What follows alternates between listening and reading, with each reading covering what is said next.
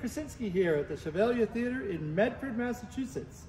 On December 4th at 3 o'clock in this very beautiful auditorium, we will have a bit of a resurrection. This incredible instrument, which has just turned over 100 years old, this wonderful Wurlitzer, is going to sing again. The concert will include music from all sorts of cultural traditions, including a wonderful and very special reading of "'Twas the Night Before Christmas." So I hope you can make it here. It's a free event.